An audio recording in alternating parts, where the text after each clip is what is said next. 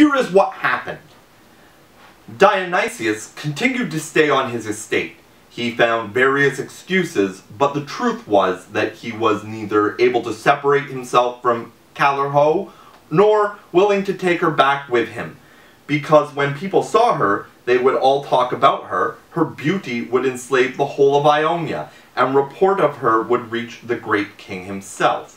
While living there, he examined the affairs of the estate in detail, and he had occasion to criticize the work of his steward's Focus. His criticism did not go beyond words, but Plagion saw her chance. She ran to Callirhoe with an air of panic, tearing her hair, and grasped her knees. "My lady," she cried, "please save us. Dionysius is angry with my husband, and he's just as severe a man when he's angry as he is kind. You're the only person who can save us. Dionysius will gladly grant you the first favor you've asked for." Now, Callirhoe was reluctant to go to him, but when Plagion begged and pleaded with her, she could not refuse, because she was under obligation to her for her services. So, as not to appear ungrateful, then she said, "I am a slave too, you know, and have no right to speak. But if you think my voice will carry any weight, I will add my appeal to yours. I hope we succeed."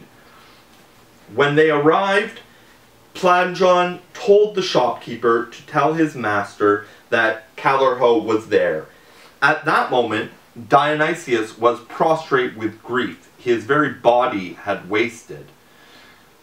When he heard Callirhoe was there, he felt faint, and a mist came over him at the unexpected news. He managed to recover. "Tell her to come in," he said. Callirhoe came and stood by him, her head bowed. At first she blushed deeply. Then she managed to find her voice. "I am grateful to Plagion here," she said. "She loves me like a daughter. Master, I ask you not to be angry with her husband. Let him off as a favor to me." She tried to say more, but was unable to. Dionysius saw what Plagion's scheme was. "Yes, I am angry," he said, "and no one would have saved Focus and Plagion from death for what they have done. But I gladly spare them as a favor to you. You too must realize that it is to Callirhoe you owe your lives." Plagion fell at his feet. "It is Callirhoe's feet you should fall at," said Dionysius. "She is the one who has saved you." Plagion saw that Callirhoe was pleased and delighted by the favor. "You must thank Dionysius for us then," she said, and pushed her forward. Callirhoe stumbled a little and clutched at Dionysius's right hand. As if declining to give her his hand, he drew it to him, and then he kissed her. And then he let go of her immediately so that she would not suspect he had done it deliberately. Well, the woman went off, but the kiss penetrated Dionysius' heart like poison. He could not see, he could not hear. He had been taken by storm, heart and soul.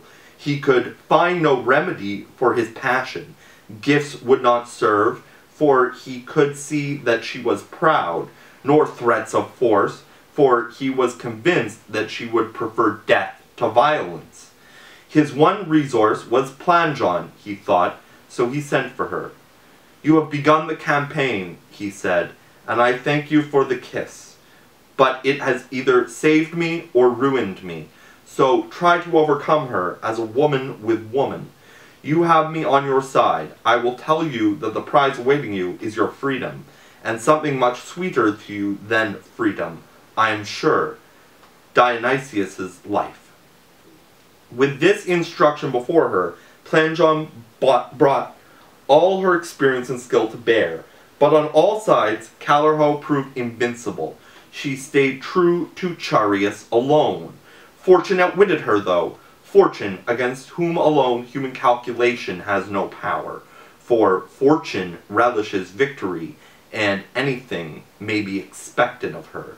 So now she brought about an unexpected, indeed incredible state of things. How she did it is worth hearing. Fortune laid her plot against Callirhoe's loyalty to her husband. After Chaereas and Callirhoe were married, their first contact was passionate. They had an equal impulse to enjoy each other, and matching desire had made their union fruitful. So just before her fall, Callirhoe became pregnant. But thanks to subsequent dangers and hardships, she did not realize her condition straight away.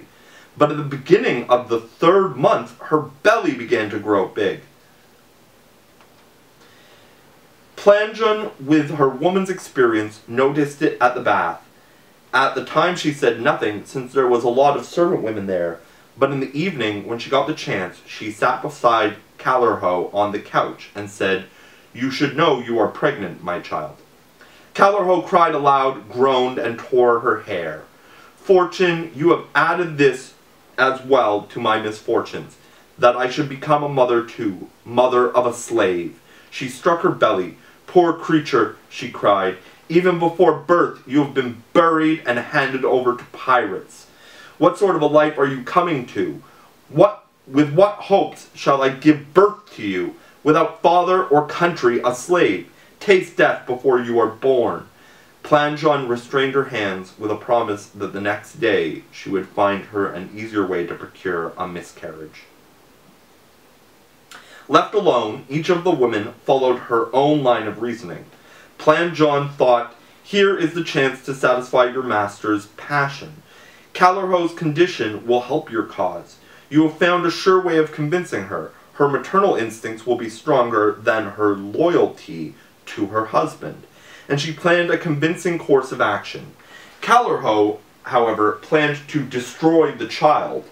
"Am I," she said to herself, "to bring Hippocrates' descendant into the world to serve a master? Am I to bear a child whose father no one knows? Perhaps some envious person will say, 'Callirhoe became pregnant among the pirates. It is enough for me alone to suffer misfortune. It is not in your interest to come into a life of misery, my child, a life you should escape from, even if you are born.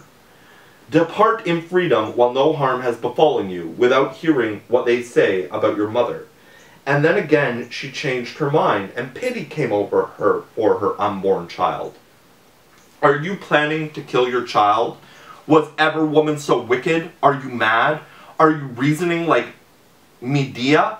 Why, people will think you are yet more savage than that Scythian woman. She at any rate did hate her husband, but you want to kill Chaereas' child and not even leave behind any memorial of that celebrated marriage. What if it is a son? What if he is like his father? What if he is luckier than me? He has escaped from the tomb, from the pirates. Shall his mother kill him? How many stories are there of sons of gods and kings born in slavery, then coming to their rightful ancestral rank? Zethus, Amphion, Cyrus, you too, my child. You will sail to Sicily, I am sure. You will go and find your father and your grandfather and tell them your mother's story. A fleet will sail from Sicily to rescue me. Oh, my child, you will restore your parents to each other." All night long she pursued these thoughts, and as she did so, sleep stole over her momentarily, and a vision of Chaereas stood over her, like him in every way, like to him in stature and fair looks and voice, and wearing just such clothes. As he stood there, he said, "I entrust our son to you, my wife." He wanted to say yet more, but Callirhoe jumped up and tried to embrace him. So on her husband's advice, as she thought, she decided to rear her child.